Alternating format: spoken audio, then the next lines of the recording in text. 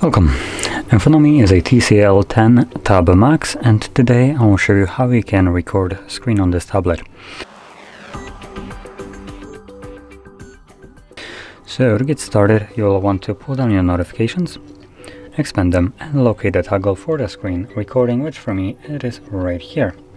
So once you find the toggle, first time around I do recommend holding it just so you can see what kind of settings we're dealing with.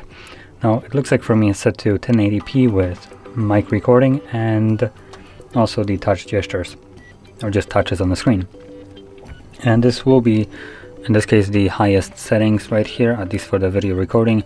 If yours is anything other than 1080p, I would probably recommend you to change it to 1080p to get the best fidelity of the recording, but technically 720p will suffice as well. It might look a little bit pixelated, but it will work.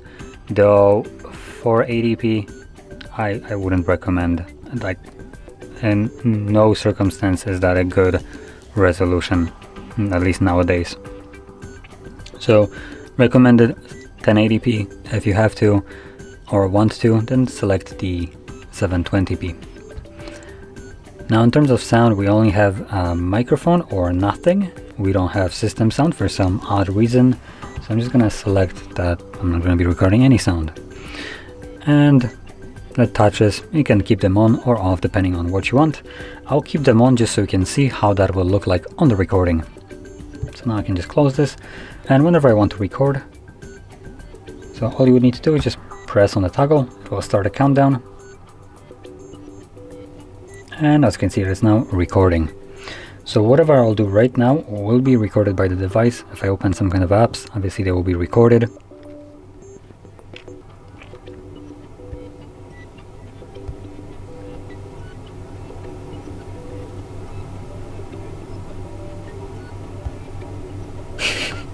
Anyway, once you're done, interact with this barely visible overlay. Just simply click on it and it will save the screen recording, which you can find in your Photos application. You can see it's right here in the moment, but you can also probably find it in albums under videos and screen recordings as well. And it looks like there's two other ones, but this is the one that I was recording right now. So I'll just play it.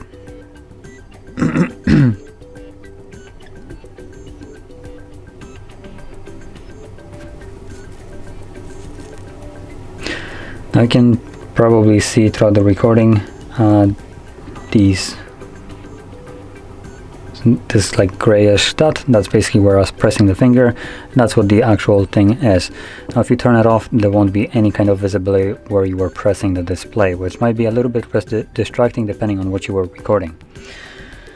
But anyway, as you can see, this is the screen recording, and if you found this very helpful, don't forget to hit like, subscribe, and thanks for watching.